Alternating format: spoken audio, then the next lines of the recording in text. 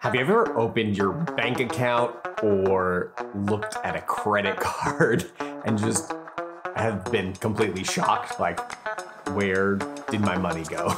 The same exact thing can happen with your time.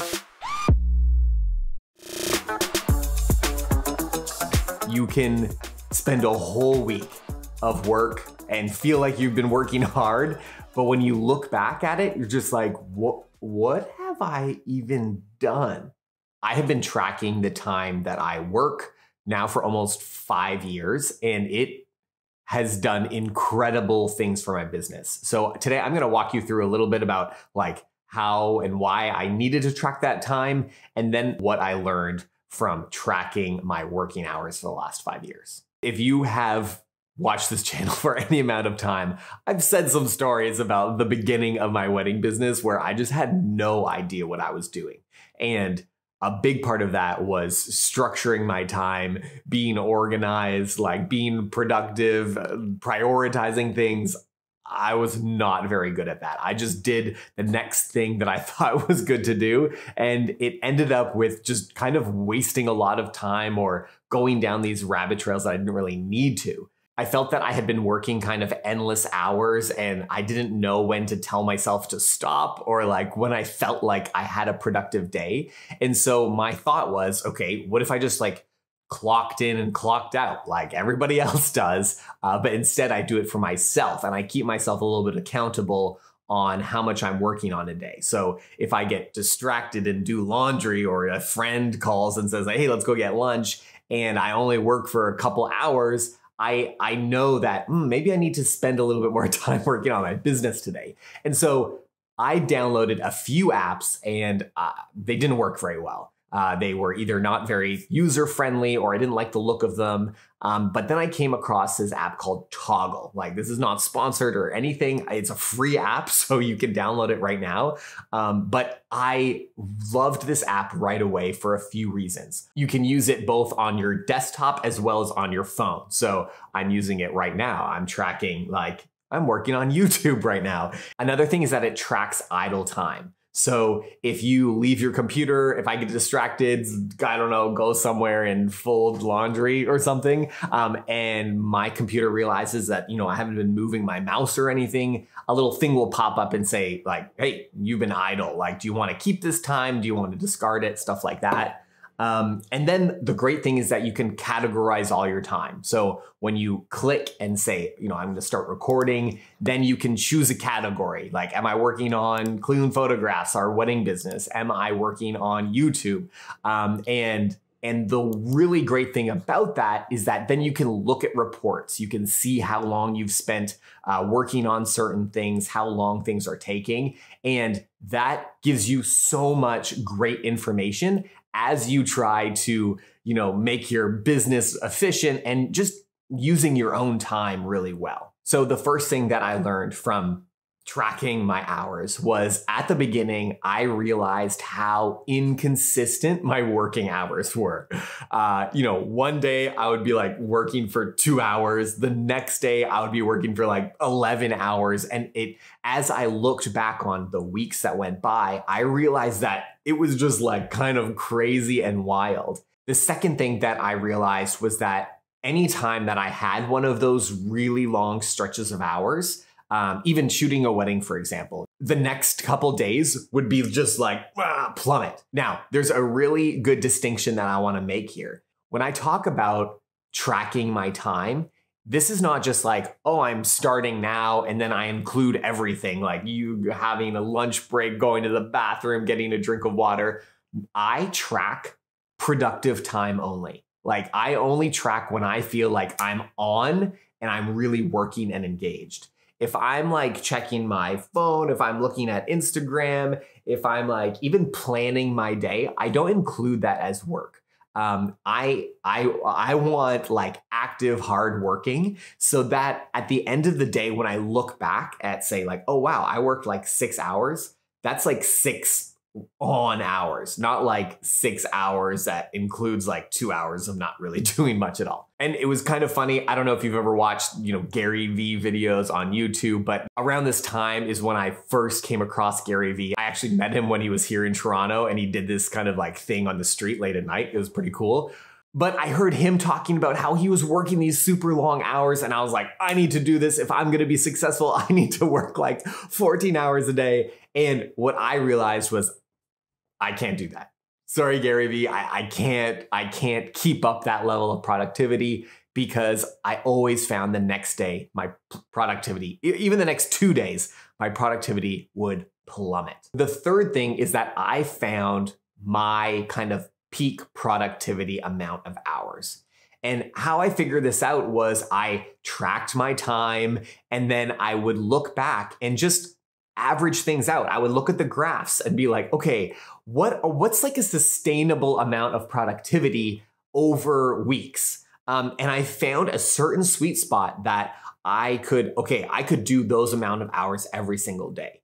And there wasn't a major drop off the next day. I could sustain that level of intensity and sustain that level of productivity. That, of course, may be different between everyone, but what gave me kind of a starting place to figure that out, I did a bunch of Googling and some research and read some talks about, work hours, especially in an office setting where you're using like your mind and you're thinking a lot, and you're at a desk. And there's been a ton of research showing that most people are nowhere near like productive for the full amount of time that they're actually at work. And so 8 hours doesn't mean 8 hours of actually working. It means 8 hours at work, but more like 3 or something. It was actually quite shocking the amount of hours that people are actually productive. And for me, because I've never worked at like a place full time, I was pretty surprised by that, because I had no experience of how productive people actually are at work. And so that honestly gave me a lot of freedom, knowing like, okay, I don't have to be like 100% productive for 8 hours every day. I'm not like behind. I'm not like missing out on, what other people are doing. I can just do the best that I can do. And so what I realized was I started out at around the 4-hour mark. And I was just like, okay, how can I just be like full tilt, super productive for 4 hours? And then from there, develop like, can I do more than 4 hours? Do I need to do less than 4 hours? Hopefully that could be a good starting place for you, is starting at around 4 to 5 hours and then increasing or decreasing depending on how you see kind of your tracked hours over, a couple weeks or a couple months. The fourth thing that I learned was I got so much more done if I did less amount of hours, but I made it very consistent. There's, the compounding effect in money, where if you just like save some and invest a little bit over a long period of time, you get huge compounding effects. And I think this is very true in work and productivity in business. You're going to find much better results if you just keep plugging away at something a little bit every day, instead of being like, okay, I'm going to work like 20 hours today and get everything done. It's really hard to sustain that. And through this process, I found that if I just put an hour towards something every day and I was very focused, I was dialed in, I was like, okay, I'm going to work on this thing for 1 hour and then be done, and then work on it another hour tomorrow, I got so many things done. And it was so surprising, even though 1 hour seemed like, kind of dumb. It was like no time at all. It's incredible what you can do if you are consistent doing just a little bit of really focused work over and over and over again. Number 5 is, if you want to change your working life, you want to change your productivity, don't look at social media or your email before lunch. My most productive hours are in the morning for me. And while I don't always do this, I really try. And there's seasons where I'm better at this and not. But when I do this, it's incredible. When I don't check my email, when I don't look at any social media, wow, like I am so productive. I'm actually pretty good with no social media because I took social media off my phone. So it's pretty, I have to like get on my computer and look at it if I want to look at social media, but emails, I gotta be better at that. But when I do that, when I don't look at it until lunch, I get so many things done. The seventh and final thing that I learned from tracking my productive hours all these years was that I need to have a clear plan on what I'm working towards. So the great thing about using this toggle timer is that there's all these categories of, you can make any category you want.